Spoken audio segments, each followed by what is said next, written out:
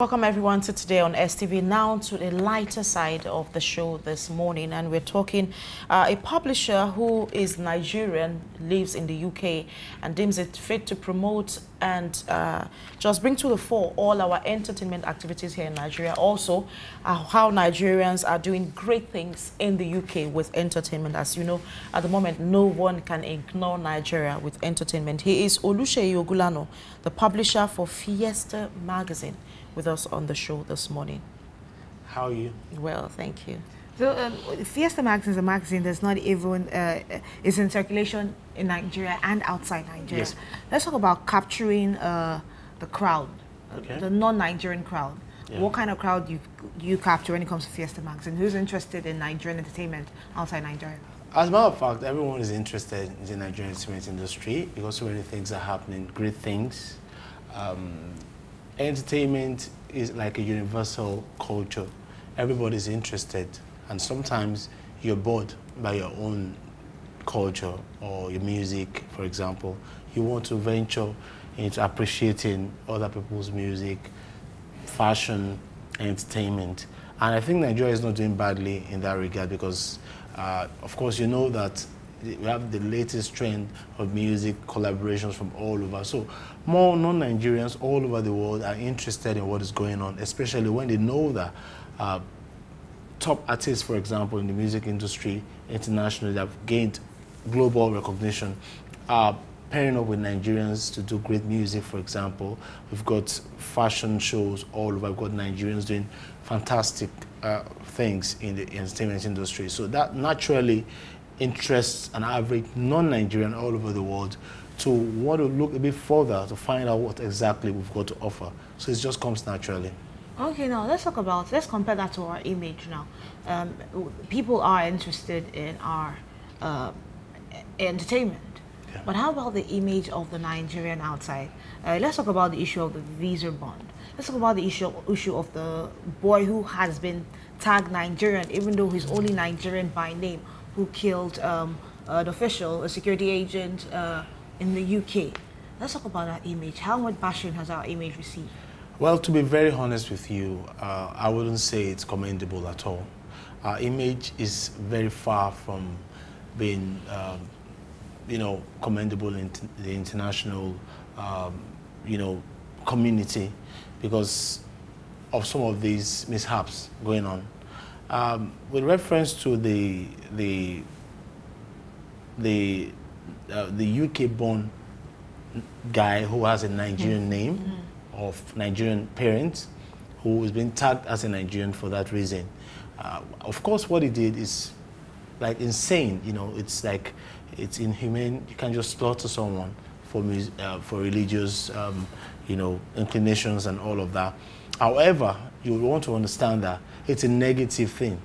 So nobody likes to attach themselves to negative. So they put it on Nigeria. On Nigeria, because of course they could easily say, oh, it's from Nigerian parents. If we didn't allow his parents in our country, we wouldn't have had him in Nigeria. Of course, his parents, I'm sure people around the UK are not happy about that because there is no way that wouldn't affect the image and the acceptance of Nigerians internationally. It's very evident.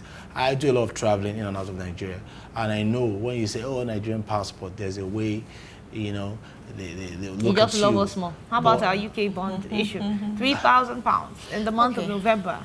Now, the UK bond issue, I don't know, it's still under debate. I don't know if it's been finalized, but what I know is that it's not really affecting Nigeria alone.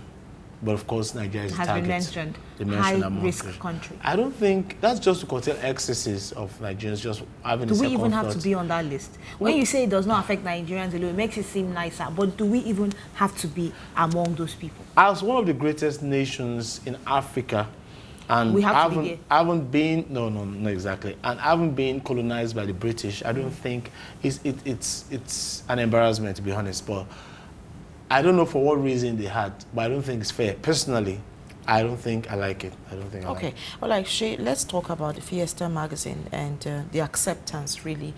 Your aim, your target is to say Nigerians are doing things in the UK, for instance, let's get it covered.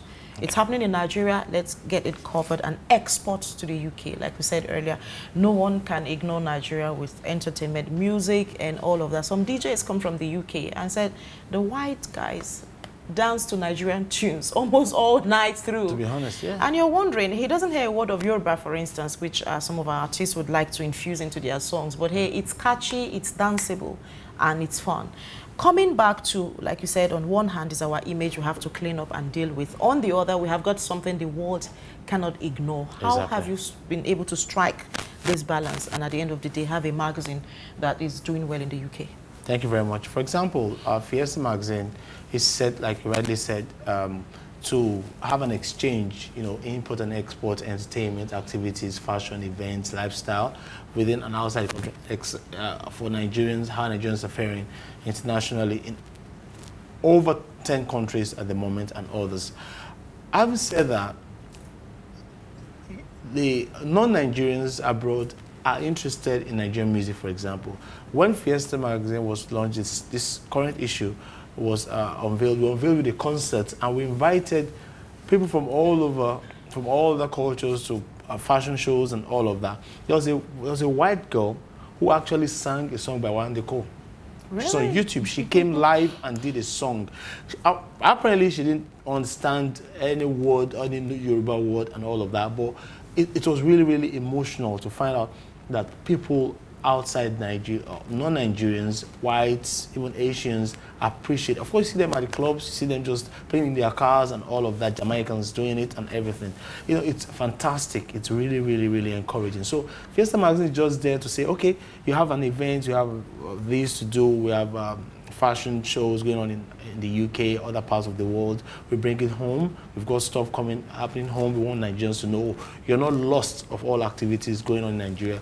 We can put everything together in form of a magazine, the comfort of your home anyway, just flip through the pages, you get exactly what is happening in Nigeria. Just an exchange, you know, for everybody to just enjoy everything going on at home and abroad. Okay, and let me ask another one. Now, the Notting Hill Carnival, how was the Nigerian corner? Unfortunately, I was in Nigeria when it came up. But did you hear anything? Yeah, of course. It was really, really fantastic. It was colorful, as usual. And your magazine covered? Yeah, I had somebody on standby to do that for me. I got the pictures and I was really thrilled by it. Just last year, I was in the last year edition, there was a pregnant woman that will probably deliver tomorrow in a bikini on the streets of Notting Hill doing her thing. You know, I just, this would not happen in Nigeria, you know. But it was really, really colorful. We've got Nigerian stand, a couple of Nigerians, Nigerian entertainers, you know, flew in from Nigeria to, you know, be a part of that celebration. I think it was really, really colorful. All right. I want to thank you for dropping by this morning. We've really had an interesting chat.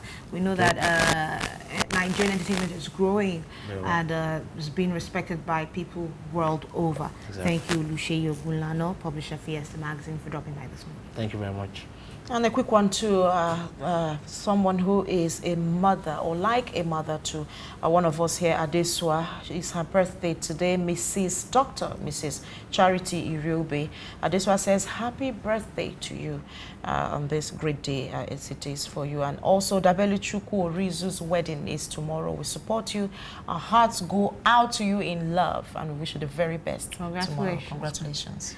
And this is where we drop the anchor for the week. Thank you for sticking with us through the week. You've watched the show, the interviews, you have contributed. For those of you who contributed, thank you so much. We'll see you again on Monday morning.